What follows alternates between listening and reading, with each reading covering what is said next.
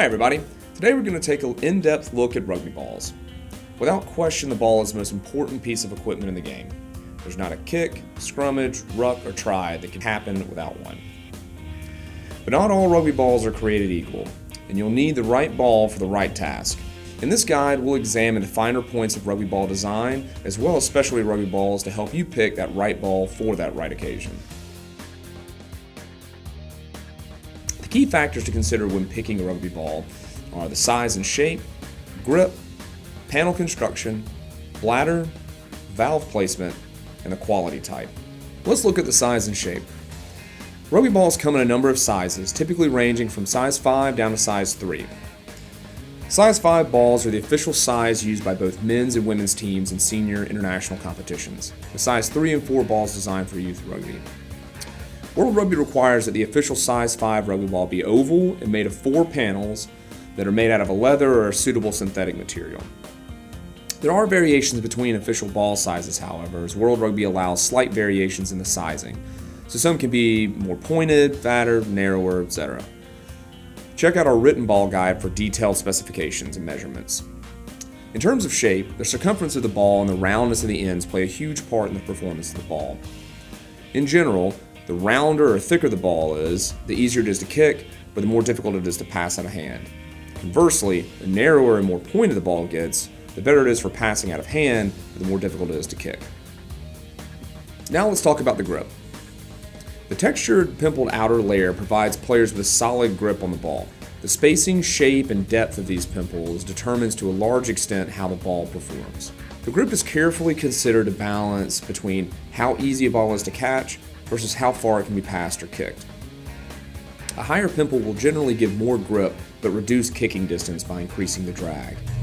The grip pattern can also affect how long the grip will remain on the ball. Lower profile, rounder pimples will last longer than higher angular pimples, but they'll give less grip. This is why you'll see different grip types for different types of rugby, as the passing and kicking needs of 15s is different from 7s and is even more different than touch rugby. The type of rubber used to make the ball also affects the grip. Natural rubber provides more grip than synthetic rubber, but isn't as durable. That's why match balls will generally have a higher ratio of natural rubber to synthetic rubber to provide better grip. Training balls, on the other hand, will have a higher ratio of synthetic rubber to handle more wear and tear. Now let's look at panel construction. The construction of the panels affects the shape, retention, weight, and energy transfer properties of the balls. This isn't a minor consideration. Typically, a panel consists of an outer layer which has the rubber and grip, and a number of layers or plies between the outer layer and the bladder. Match balls are generally always constructed with 3 plies, while training balls can be 2 or 3 ply. A 3-ply ball will weigh more and be less affected by wind than a 2-ply, making the 3-ply ball more ideal for kicking in long passes. Also, a 3-ply ball will generally hold its shape better. The material used in the ply construction can also affect the ball response to being kicked, especially in regard to how the energy is transferred into the bladder. You'll typically see 3 main types of materials used in the construction of the plies or layers below the outer cover: cotton laminate, polycotton laminate, or a polyester or synthetic laminate. Cotton plies are not as effective as synthetics for maximizing kicking power. They absorb more energy than synthetics, so they transfer less of your kicking power into the bladder. Cotton plies are cheaper, though, than the synthetic ones, so they tend to be used more in construction of lower quality balls. The very best match balls have full synthetic ply construction, using special energy transferring materials to increase kicking distances. Keep in mind, no matter how many or what type of plies are used in a rugby ball, it's important that it be stored properly out of extreme hot or cold temperatures and weather. If a rugby ball isn't properly stored, is consistently overinflated, or sat on, the ball shape can be affected over time. Now for the bladder. The bladder is probably the most vital component in determining how a rugby ball performs. Bladders are available in different materials and sizes depending on the intended use. Traditionally, match and training balls use a natural latex bladder, which has a high resilience and a great rebound characteristic. The downside of a natural latex bladder is that the surface is permeable and allows air to pass through over time. This means the ball needs to be reinflated about once a week. Butyl bladders are another option to natural latex that are less permeable to air. This material is typically found in mid to upper range balls. It's a really nice balance between the springiness of natural latex and the air retention qualities of a full synthetic.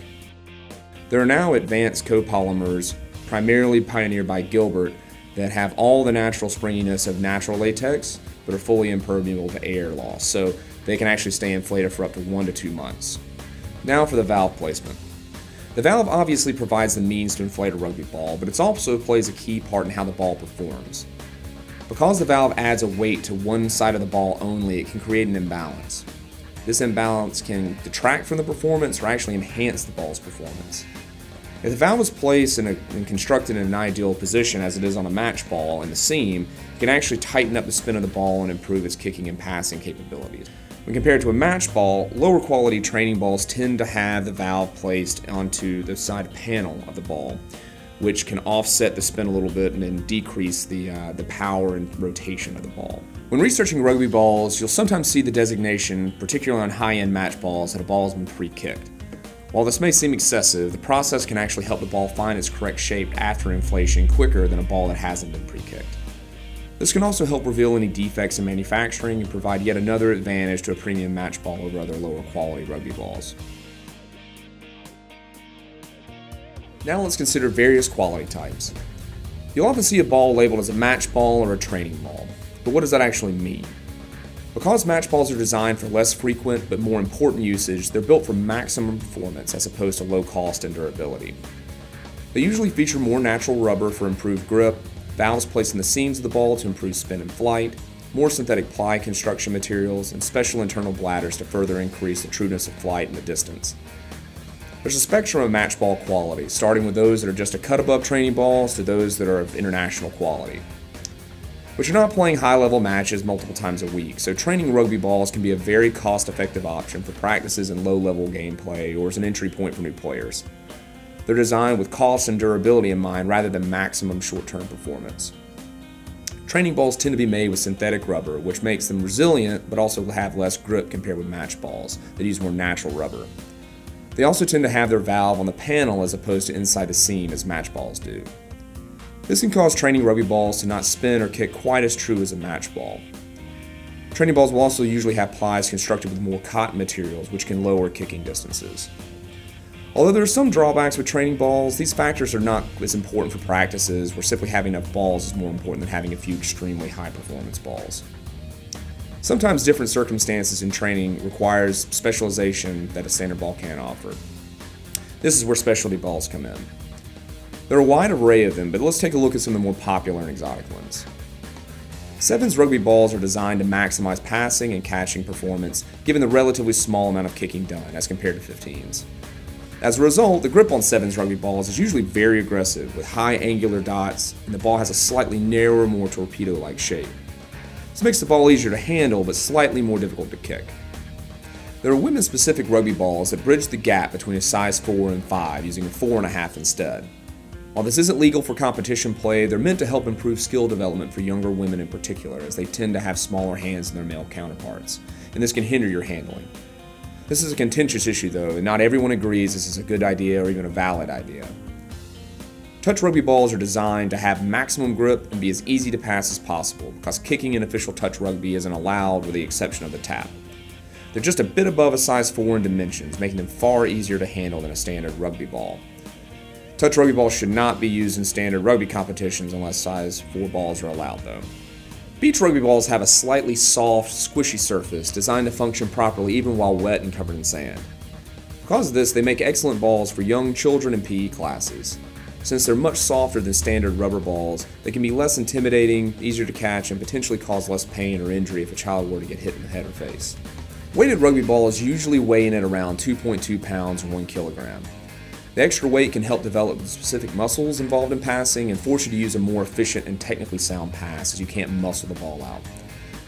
It's important to note these should never be kicked, however, as they can cause serious harm to your foot and ankle. Rebounder balls are effectively half rugby balls. They still have the same weight as a standard ball. That lets you replicate the same passing mechanics as a regular ball without the need for a partner. These are excellent for individual skill work and developing your pass, as you can easily get hundreds of reps in a session. They work well for a standard spin pass, line-out throws, and even end-on-end kicks. Giant promo balls have absolutely no practical purpose in play, but can be a great way to promote your team or grab attention at recruiting events. So there you have it, a boatload of details about picking a rugby ball. We have a written version of this guide on worldrugbyshop.com for reference. We hope that helps answer any questions you might have, but if not, let us know and we'd be happy to help.